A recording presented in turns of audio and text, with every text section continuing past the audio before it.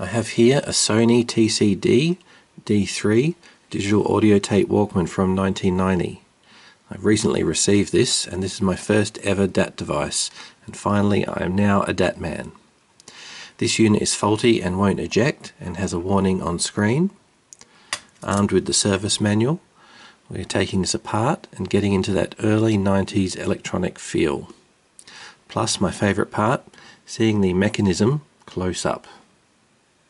Okay, I've got the service manual, which is going to be very helpful for disassembly and repair. Okay, first is disassembly. Normally you disassemble the unit by ejecting and taking out these two screws, but we can't eject, so we're going to refer to 1 to 10 of 3-2 mainboard and slide the claw to release the lid, and then we'll get to find out what it's like inside.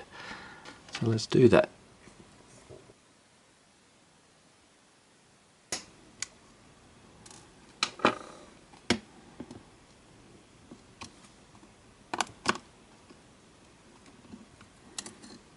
Okay, there are the internals. Okay, and we've got some ribbons, and this is the test point for, we solder those two together and we get test mode on the unit, and that'll give us a lot more of an error code than just caution, and then it can tell us exactly what's going on. Now we want to get to the claw, so the claw is under here somewhere. We're going to have to loosen some of these wires.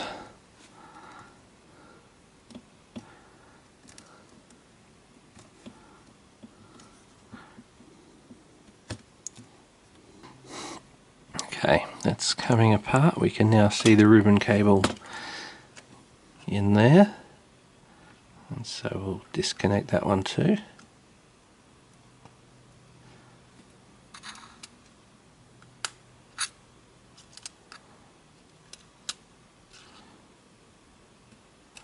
And that's out.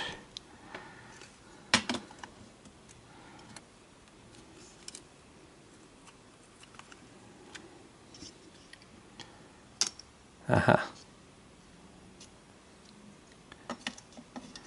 Well, that certainly helps.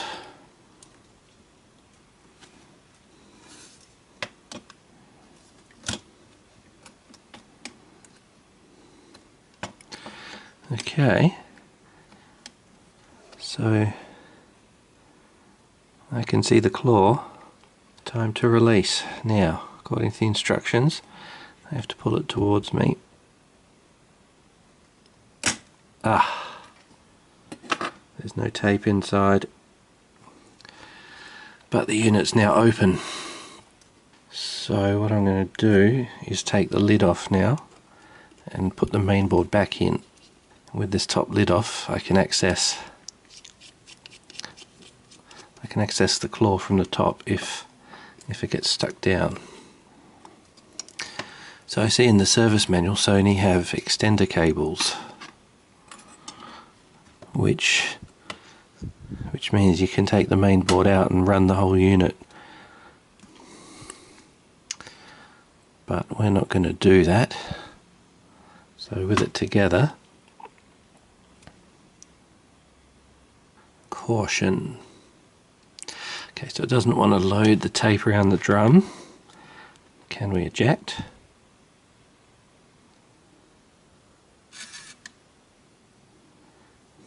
Not really.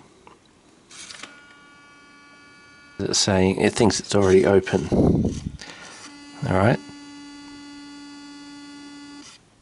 Okay, we've got some fixing to do there.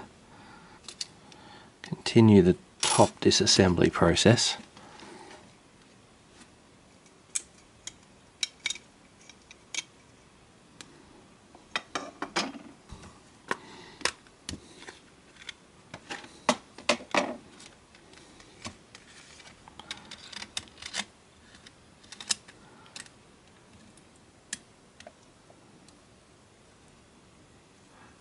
It's still flashing caution. So we'll just power cycle caution. Okay, so it doesn't want to load the tape around the drum. Can we eject?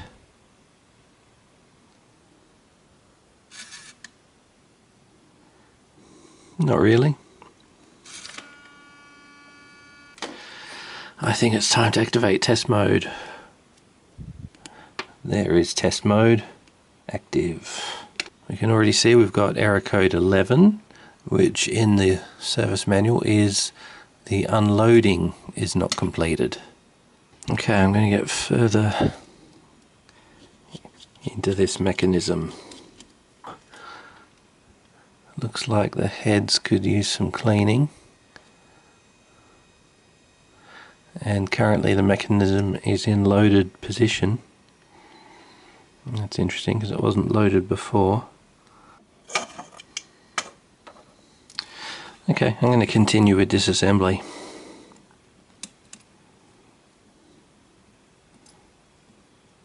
Hey, where did that one go? There it is.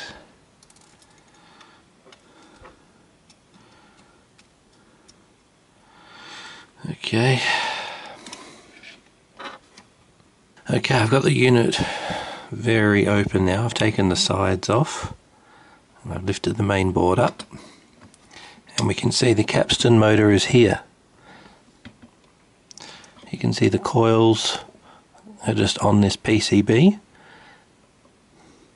and I think this is a problem.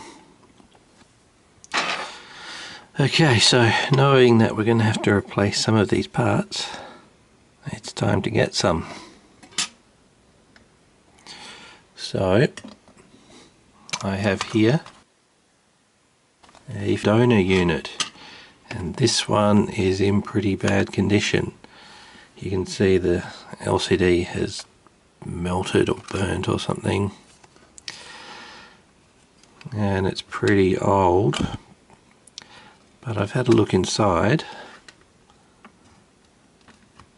Now it does power up, so I reckon we've got good motors in this thing. The heads don't spin. The head, like, I can't even spin that, that is jammed shut. That's not moving. But underneath we've got good motors, so I'm actually going to use parts from this despite its condition, and the head's not moving, and the total completely dirty, junky inside that this thing is.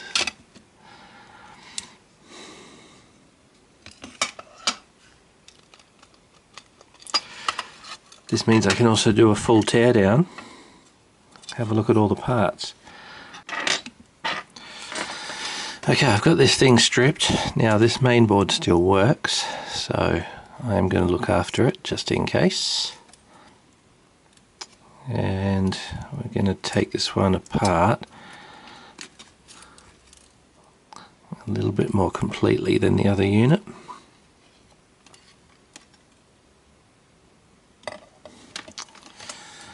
So, front panel. So this goes to the LCD. Front panel, and then we've got wires to the main board. So all the controls for the front and the LCD go through these wires. Interesting. It's incredibly useful having two units here to compare them. The gears on this one don't want to move as freely as the crappy old damaged dirty unit, which seem to, they flow pretty well. You can see the load and unload mechanism moves pretty easily. This one, gear moves really slowly. It doesn't really want to move terribly well. The mechanism in the cleaner unit is a different revision. So we have this area here. And if we look at the damaged unit, we see it's not there. So to proceed, I'm going to go further into this, which I want to see inside this mechanism anyway, so this is going to be pretty good.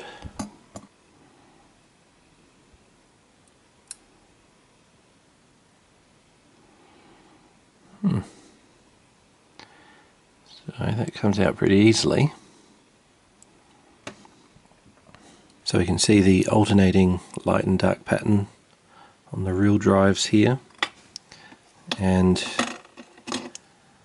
the optical detectors that use those to see the position.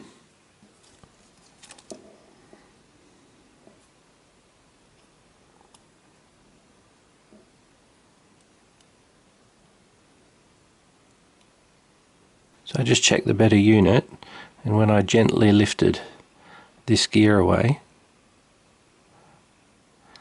that one felt fine, and this one was stuck on the other unit, so that's the culprit. So I got to work out how I'm going to loosen that one. Okay, I've got some isopropyl alcohol here, and I've been putting it onto the spindles and just moving the gears, and it's definitely starting to turn a lot easier now. That's certainly feeling a lot better. It's really starting to spin. Now I am going to put a little bit of silicone grease .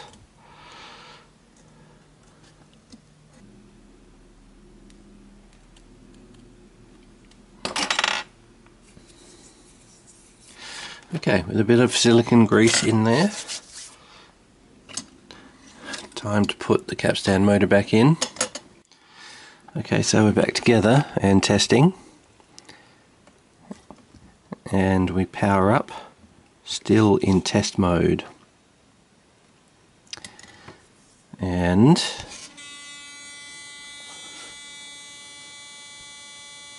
unit not happy. We have an error 2, which is the control motor encoder, and number 2 is the unload position cannot be detected. So we're going to have to play around with these gears so that they're in the right position, I believe, so the modes can be switched. The mechanism is now mode selecting again, so I can check the mechanism and see the loading and unloading. So it's currently running a display test in test mode, which is kind of fun to see. And I've got a tape here which came out of the bad unit, and I've taken off the tape covers so I can watch the mechanism closely. Alright, I'll take it out of test by going to 0.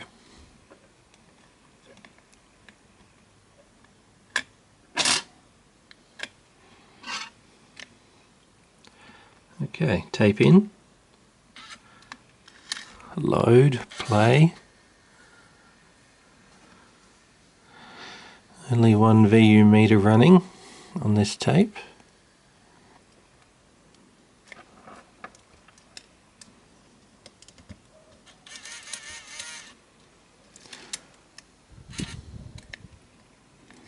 Okay, so in test mode, it plays and goes backwards.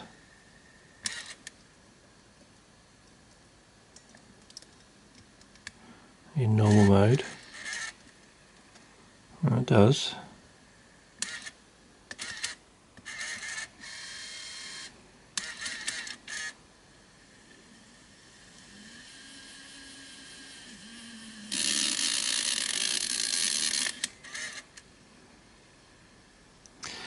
Ah, right. Tape's broken. Okay.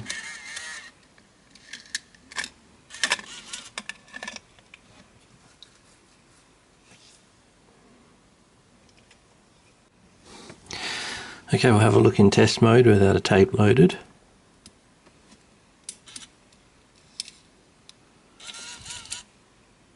Play. Forward. reverse, stop, rewind, forward, eject, stop, eject. Okay, I'm going to put this together for now.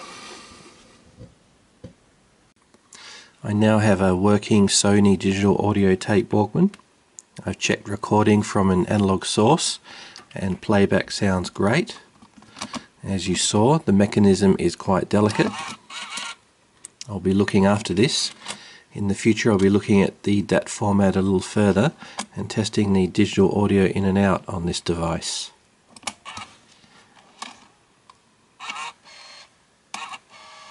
That's it for now.